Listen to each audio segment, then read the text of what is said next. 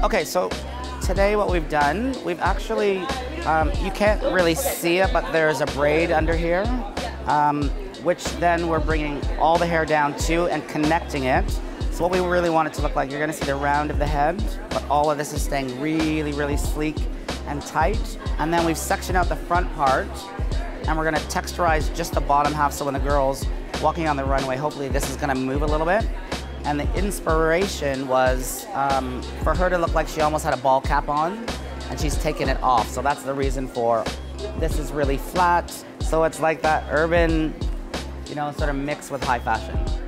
For the Jeremy Laing, we went for a look that's a little bit boyish almost.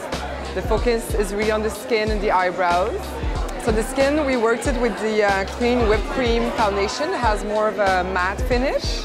We went on top with the clean pressed powder for sensitive skin. The eyebrows are drawn in and the color is pushed a little bit. We shaped them with the clear mascara, so they stay in a bit of a bushy shape.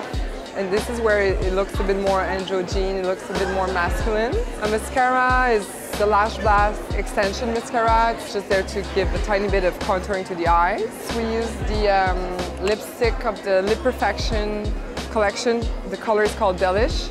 So the look for the show is very subtle, it's perfected skin, very matte, and the rest is very neutral.